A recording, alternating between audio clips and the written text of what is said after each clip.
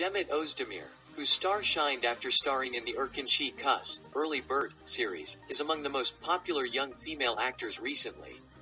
The actress, who is followed with interest on social media, is also frequently on the agenda with her private life.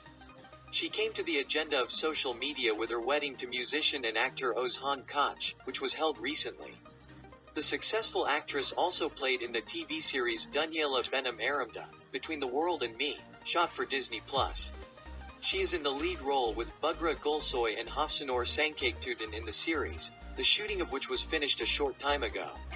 The Disney Plus series, in which Demet Özdemir gives life to a businesswoman named İlkin, is eagerly awaited. Demet Özdemir first made her engagement and then went on vacation as soon as the shooting of Dünyayla Benim Aramda, which also carries the title of being the second original domestic series of the platform, was finished. For a long time, the actress could not find many opportunities to take a vacation due to her busy working environment. She is on vacation with her fiancé Oğuzhan Koç and her friends. The actress, who did not leave her fans unannounced on vacation, shares lots of photos. The actress, who attracted attention with her flowery bikini in the past days, shared the images below with her burns caused by staying under the sun too much this time, and the note, "Oh my god, we got boiled." It is seen that Özdemir's face and neck turned red from being in the sun too much.